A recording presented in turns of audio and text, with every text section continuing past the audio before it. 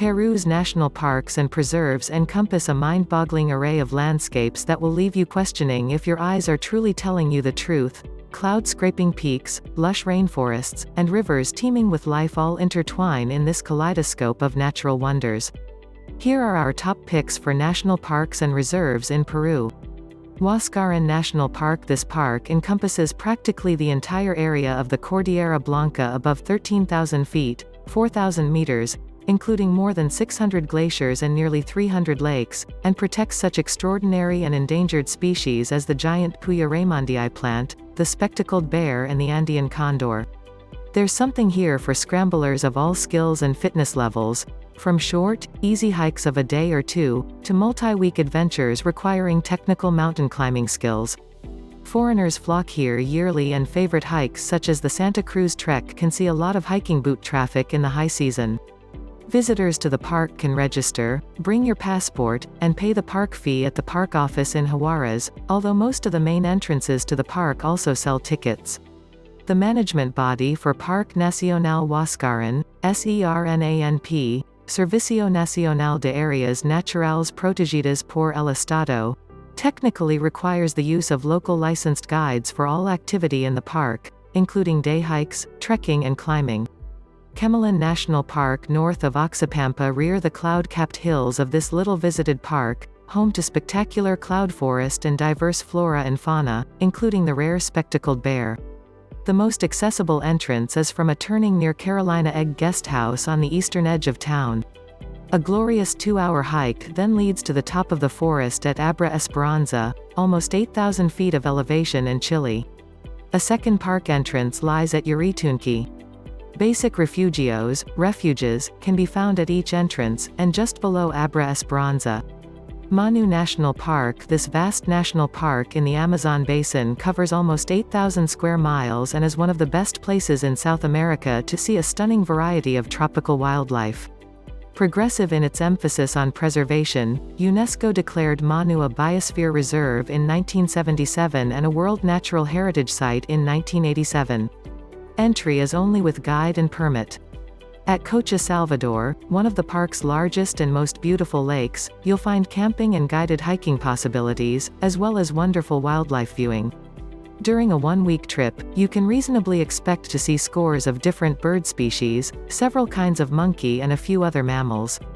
Cerros de Motape National Park. The tropical dry forest ecosystem of Cerros de Motape is protected by this national park, which makes up the lion's share of the Reserva de Biosfera de Noroeste.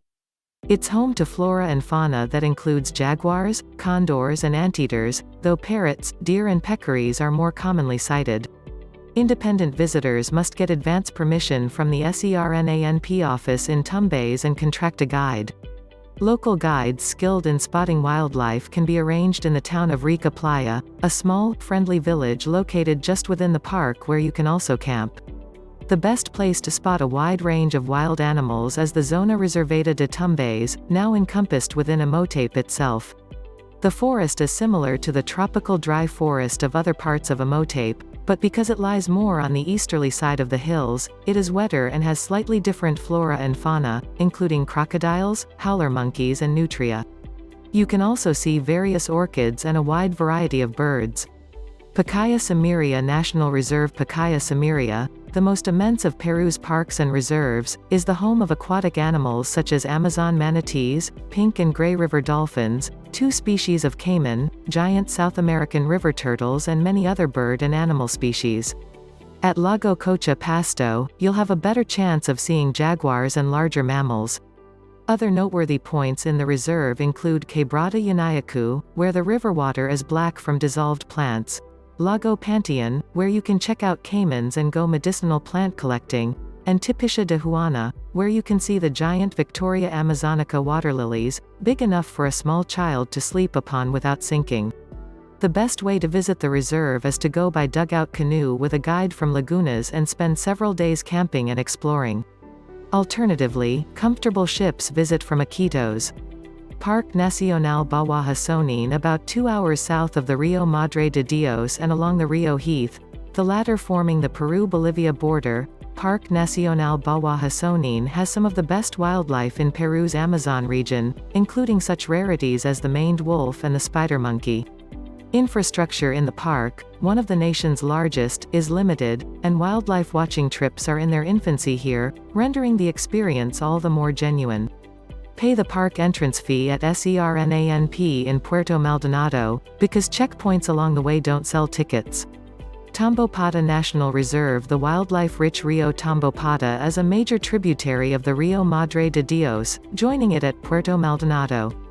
Boats go up the river, past several good lodges, and into Reserva Nacional Tambopata, an important protected area divided into the reserve itself and the Zona de Amortiguamiento, buffer zone. The big draw is the bird life. Chattering groups of macaws and parrots gather to feed at clay licks here.